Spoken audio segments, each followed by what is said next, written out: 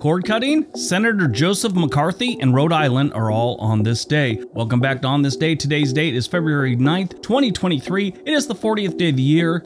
You got 325 days left. It's the 6th Thursday in the 6th week and the 51st day of winter. You got 39 days left until spring. And I got a cold, so we're gonna make this short and sweet. I just got back from a cruise, that's why we skipped all of last week, and I'm just dying from this cold, but I'm pushing through. Today is National Cut the Cord Day. This is my favorite day. I've worked for Comcast Cable and I have worked for Netflix. Like most of us, I grew to hate the cable companies. Even when I worked for them, I learned I hated them even more. They've been gouging us for decades. And when streaming came along, all of a sudden people started going, I don't need cable anymore. And they called that cord cutting. You're cutting the cable cord. The day is described as break free from the expensive cable bills on February 9th by celebrating National Cut the Cord Day. The streaming movement has rapidly grown over the past 10 years. And it really doesn't show any signs of slowing down. Before it was just Netflix, now you got Amazon Prime, Disney, HBO has a pretty good offering,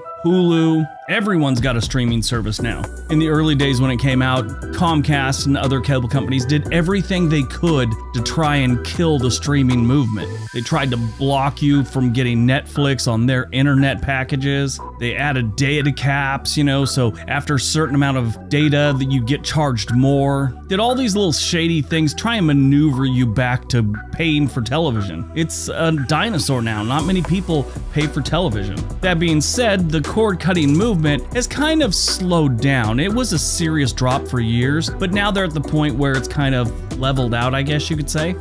I don't know the exact numbers, but let's put it this way. Let's say back in 2010, 80% of the homes had cable or satellite, something like that. 2015, that had dropped down to 70%. Then by 2020, it was probably down to 50%. And here in 2023, it's probably slowed down to where 45% of the homes have it. Something like that. I don't know the exact numbers, but that's how it was. It was steep decline in the beginning. Now it's kind of slowly declining. And even when the cable companies were trying to slow this down, like I worked for Comcast and they started offering a streaming service, but they still tried to use those cable tactics. Like, sure, you could stream from us, but you got to pay a monthly thing and get a box. They always want you to have a box. And when they got rid of the box plan because no one was going for it, they made it an app and they still wanted you to pay like an extra $5 a month for the app.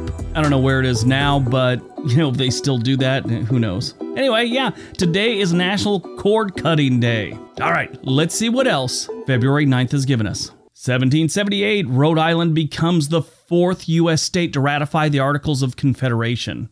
1825, after no candidate receives a majority of electoral votes in the U.S. presidential election of 1824, the United States House of Representatives elects John Quincy Adams as the 6th President of the United States. 1870, U.S. President Ulysses S. Grant signs a joint resolution of Congress establishing the Weather Bureau. 1950, the Second Red Scare. U.S. Senator Joseph McCarthy accuses the United States Department of State of being filled with communists.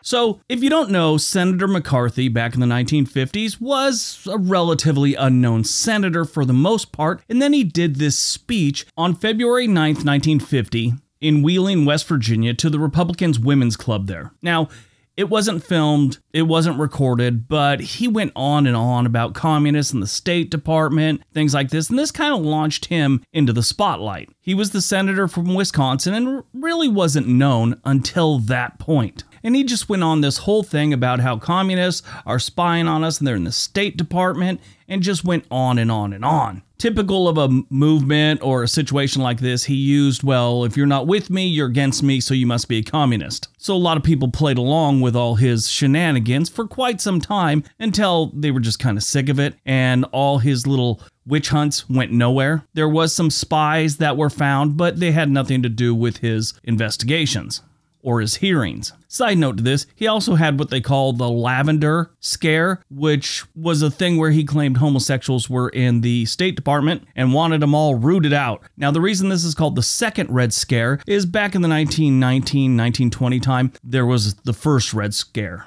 Just a bunch of nonsense. 1964, the Beatles make their first appearance on The Ed Sullivan Show, performing before a record-setting audience of 73 million viewers across the United States. 2021, the second impeachment trial of Donald Trump begins. Movies released on February 9th, 2018, The 1517 to Paris.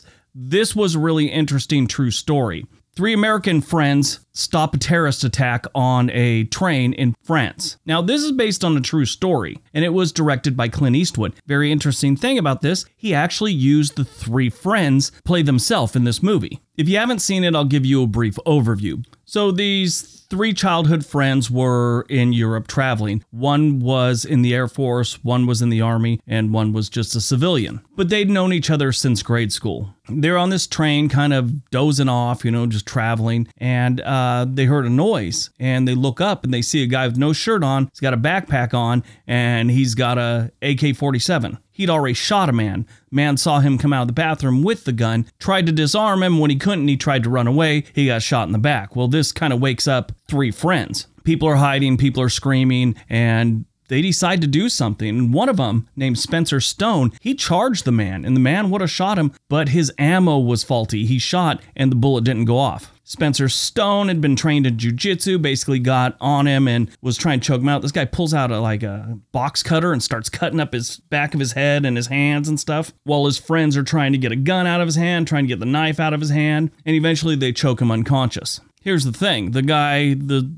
terrorist gets arrested. These guys get all these awards. They become celebrities. They're on like Jimmy Fallon's show. And the guy that got shot in the back, he survived. Nobody died in this. In reality, there was potential for about 200 people to die. One of my favorite things about this story is they're American military and American citizens. France gave them citizenship in 2018. So they all have dual citizenship. Really interesting story. The movie was a little hard to follow because the whole attack and the whole climax of the movie in real life took less than 5 minutes, probably less than 3 minutes. So it is just filled with a ton of flashbacks, flash forwards. It was a little confusing, but it was still worth seeing because it's based on a true story. And from what everyone says, it's exactly how it was. These 3 friends lived through it and they acted in it, and they were also the fight choreographers. So they just went by what really happened. Born on February 9th, 1942, Carole King, author of numerous #1 hits, including favorites such as You've Got a Friend and You Make Me Feel Like. She's also a successful performer. Well, of course she is. Carole King's amazing. She was the inspiration for Neil Sedaka's Oh Carol. After the 2 dated in high school, she responded to the song with Oh Neil, in which she spoofed their relationship.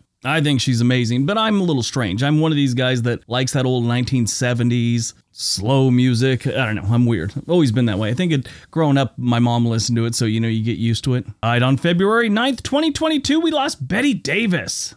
The singer, not the actress. She's an American funk and soul singer who gained fame as one of the most influential voices of the funk era of music. Her debut album was released in 1973 and was self-titled. She released a total of 4 studio albums throughout her career. She was born and raised in Durham, North Carolina. One of the first songs she wrote was at age 12, and it was called I'm Going to Bake That Cake of Love. She released a total of 16 singles starting in 1963. She was married to Miles Davis, but that was short-lived. She kept his name. She was born Betty Gray Mabry on July 26, 1944. Side note, Miles Davis was 19 years her senior.